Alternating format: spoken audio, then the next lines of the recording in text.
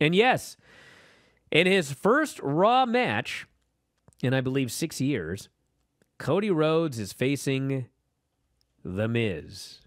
Okay? So yesterday, maybe it was whatever day I watched SmackDown, I heard that Cody Rhodes was facing The Miz.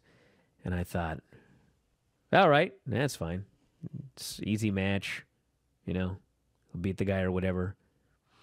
So then I foolishly, I went on Twitter, and every now and then, you know, they have trending on the side, which is like, you know, whatever's trending that they think you would be interested in.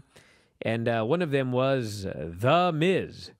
And I thought, why is The Miz trending? I always get worried when people are trending because I'm like, I hope something bad didn't happen. So I foolishly clicked on The Miz's name because it was trending.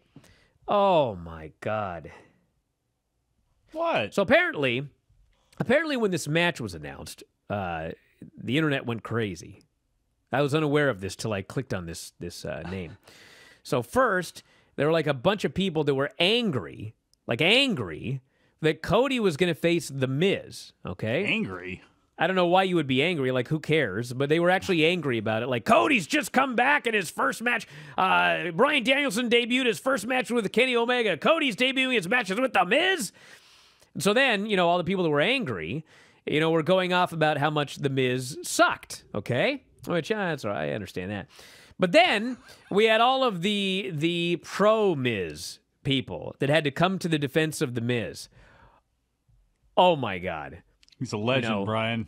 Bro, I'm praying that Tony Khan is right and that most of these people are bots, okay? Because there's, like, the stuff that people were writing, like, oh, how can you say that The Miz sucks? He's a grand slam. They were literally doing what he does in his promos, which is, I'm going to rattle off a list of all of the belts that Miz has won to prove that he is, in fact, great. And that you cannot say anything bad about The Miz. It's one thing to say, you know, whatever, but to say that Miz is not good in the ring, oh, you must be a troll. Look at all these belts I'm like, you've got to be kidding me. You can't be a real person. So anyway, you know, but then I got thinking about it today. I'm not mad about it, but I was thinking about it, and I thought, what is the end goal of Cody and The Miz? Like, is he just going to go in there and beat him in 2 minutes with the crossroads?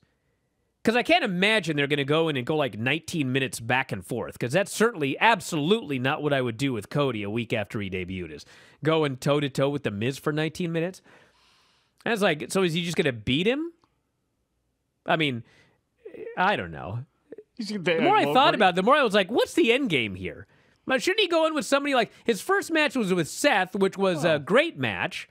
You know, don't you want to have him come in and have like some great matches with some guy or something like that? No, we got to entertain a little bit here. We're going to have a 12-minute promo back and forth between the two, bantering back and forth, which may be incredibly entertaining. Who knows? Then we're probably going to have a match. But if you believe that Backlash is Logan Paul and The Miz, then, you know, maybe it's just a quick win for Cody and something to do for this week. You know, but if it's going to be a match for Backlash, I mean, maybe this is where it starts up. So I have a feeling this is not going to lead, though, to what I really want, which, of course, is Brandy and Maurice. Back in a moment with more Observer Live. Look at the Twitch chat here. People can't seem to believe.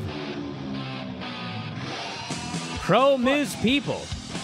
He main evented WrestleMania. He doesn't suck. Dual Grand Slam champ. Why do people actually do that for the... I mean, look, The Miz is somebody that you would probably want your child, depending on what you thought about wrestling, to grow up and be. He's been injured once in the entirety of his career. He came from a background of being on MTV, not anything else. MTV, and that jump-started his shot to get to WWE. He married Maurice. He's got a great family. He's parlayed this into a career outside of WWE. You don't have to quadruple down on Miz Luthez type of in-ring wizard. You can just throw all that to the side and say, if you're entertained by The Miz and like The Miz and think he'll match up well with Cody, okay, you don't have to take it that far. No, Dagan, you understand. He's a people trying to get a rise out of me. No, this had nothing to do with me. Literally nothing. I didn't write or say anything. I went on the internet, and it said Miz was trending, so I clicked on his name, and everybody was just going nuts. I had nothing to do with any of this. If you don't, listen, you can all go up there yourself, and if you want to click on Miz's name and I got just see what CM everyone's Punk and saying Tony today, Dungy right now. What is going on here with Punk and Tony Dungy? Yeah, what's going on with CM Punk? Let's see. CM Punk, top. If CM Punk defeats Hangman Page for the title, Eddie Kingston should dethrone him. It seems to be just a bunch of people talking about CM Punk. Favorite quote from The Simpsons? Can I do an impression? Sure. Okay, so Bart was doing some road cleanup, and he said, "Hey, Krusty, what are you doing here?" And Krusty says, "It's all part of my glug, glug, vroom, vroom, thunk, thunk." That was a very good impression, Craig. Thank you. It's all part of my glug, glug, vroom, vroom, thunk, thunk.